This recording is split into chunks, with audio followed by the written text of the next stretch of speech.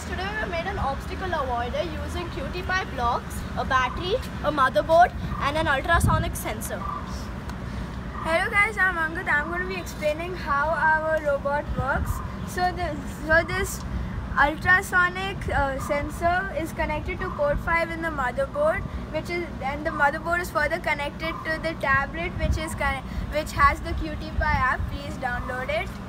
So then this ultrasonic sensor will sense my hand when ultrasonic waves bounce from my hand and it receives it.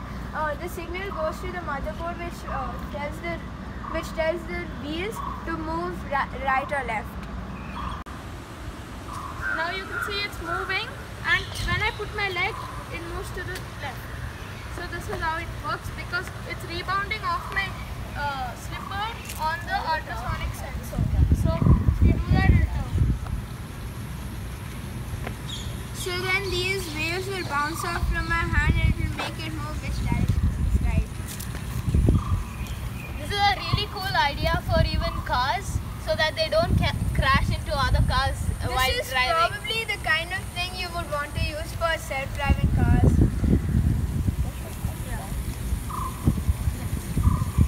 Thanks guys, leave a like, subscribe, And please buy this shirt. it's a really cute QtPi shirt. Yeah, I like it. Bye, cutie pies. Bye.